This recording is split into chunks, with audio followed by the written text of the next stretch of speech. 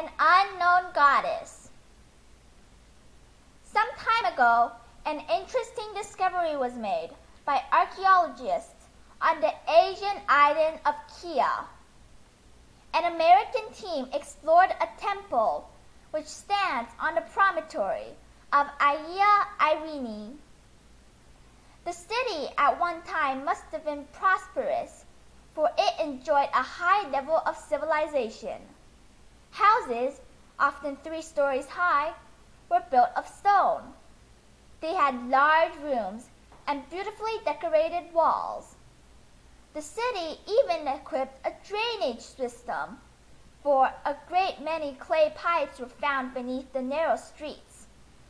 The temple, which the archaeologists explored, was used as a place of worship from the 15th century BC until Roman times.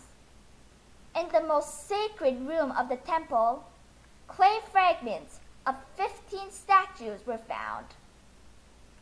Each of them represented a goddess and had at one time been painted.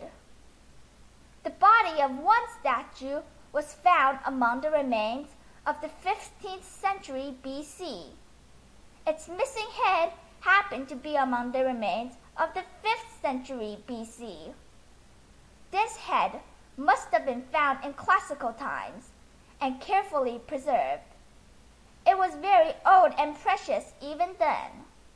When archaeologists reconstructed the statue, they were amazed to find that the goddess turned out to be a very modern-looking woman. She stood 3 feet high, and her hands rested on her hips. She wore a full-length skirt which swept the ground.